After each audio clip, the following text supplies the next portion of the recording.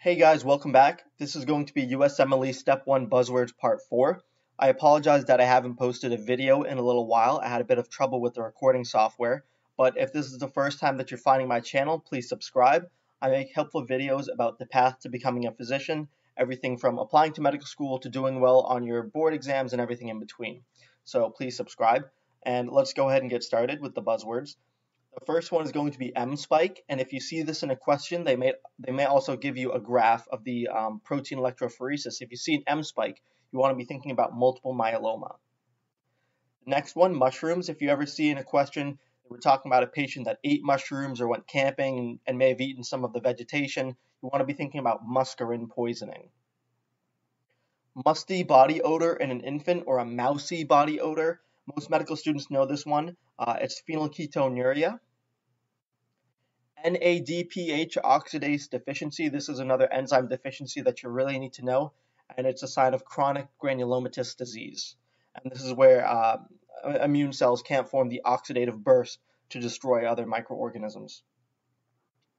Negri bodies, I believe I've talked about this one in the high yield images videos, and that's referring to the rabies virus. They might give you a picture of it. It's a little bit low yield because it's pretty tough, but if they ever mention Negri bodies, you definitely want to be thinking about rabies virus. And also remember, if they're mentioning bats, rabies virus as well. An opening snap murmur. The murmurs were always a bit confusing for me, especially with the different descriptions, but one that's usually pretty constant is when you see an opening snap murmur, you want to be thinking about mitral stenosis. Orange bodily fluids. There's a couple different scenarios where this can come up, but the one that I've mainly seen in questions is if there's rifampin use, usually to treat TB. Orphan ani nuclei, I talked about this one as well before. This is going to be papillary thyroid carcinoma. That's the association that you want to make. Osler's nodes, if you see these, it's going to be a sign of bacterial endocarditis. Remember, these are the painful nodes on the fingers. P. anca, I know there's a couple different conditions associated with this as well, but the one that I've seen the most is eosinophilic granulomatosis with polyangiitis, or they may call it Churg-Strauss syndrome. Those are both names that are used interchangeably. Postcoital bleeding, again, a couple different differentials for this as well, but the main thing you want to be thinking of is cervical cancer. Peaked T waves, if you see this in a vignette or you see it on an EKG, it's pretty noticeable. It's going to be referring to hyperkalemia. This usually doesn't refer until there's pretty severe hyperkalemia, but you might see it in an EKG or on a question. Pigeon droppings, if you ever see this, the first thing you want to be thinking about is cryptococcus. That's usually the only association they'll make with pigeon droppings on the test.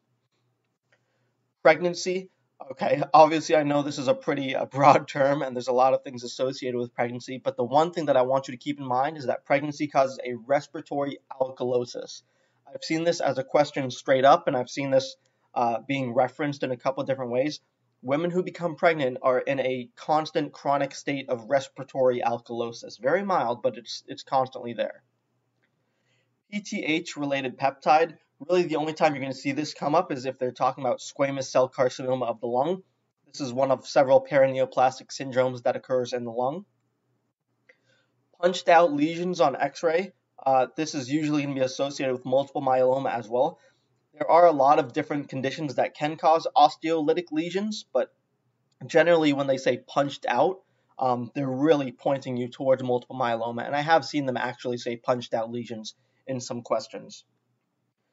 Pufferfish, really the only time that I've ever seen this in a question, and I think it was just literally one question, is they're trying to talk about tetrodotoxin. I believe this is a neurotoxin. You don't need to know too much about the mechanism, but if you ever see pufferfish in a question, someone was scuba diving and they got stung by a pufferfish or something like that, you definitely want to be thinking about tetrodotoxin. Pulsus paradoxus, if you see this, it's going to be in reference to cardiac tamponade. Ragged red muscle fibers, this description is classic for mitochondrial myopathy. Raphe this is again one of the nuclei that you have to be able to identify what neurotransmitter is being produced, and in this case for the Raphe nucleus it's going to be serotonin or 5-hydroxytryptophan. Right angle branching hyphae, there's a couple different organisms that display this, but the main one that you're going to see on your exam is mucor. Romanes sign, if you see this, it's going to be talking about Chagas disease, so be aware, especially if a person traveled to South America recently, you want to be thinking about Chagas disease.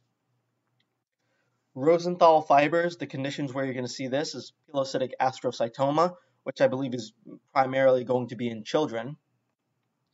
And rotary nystagmus here is going to be associated with PCP use. Also, if you see vertical nystagmus, that one in particular is also associated with PCP use. Be on the lookout for a patient that's, incredibly violent and, kind of almost superhuman strength. And they're also displaying some nystagmus. Roth spots, if you see this is another sign of endocarditis. Seal-like barking cough. Most medical students already know this one. This is going to be croup. Self-mutilating behavior, you're primarily going to see this in young boys, and that's going to be talking about Lesch-Nyhan syndrome. Situs inversus, this is where the organs in the chest and abdomen are reversed. They're kind of flipped on an axis, and usually the only time you're going to see that is with Cartagner syndrome.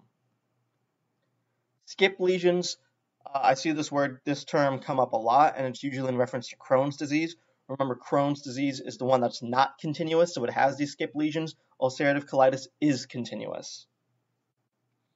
Smudge cells, the time when I see this, it's going to be in reference to chronic lymphocytic leukemia. People like to remember this as CLL, stands for crushed little lymphocytes. So if you see smudge cell, it literally looks on the peripheral blood smear like somebody just pressed their finger up against the cell, and the association you want to make there is CLL. So thank you so much for watching. Please leave me a comment. Please subscribe. I hope this video was helpful, and good luck studying.